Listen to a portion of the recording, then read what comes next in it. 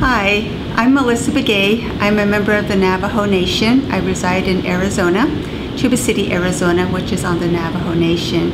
I'm here at the North American School of Internet Governance in Puerto Rico.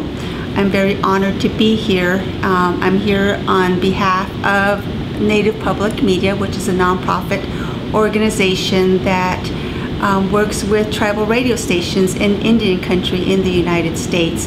Additionally, we also work on policy issues that affect tribal communities in the United States as well.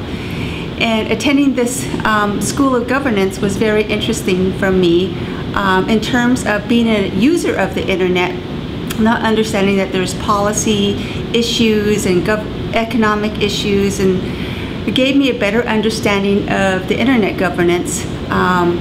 A lot of good information received here, cybersecurity as well. That was very interesting to me in terms of what's used globally.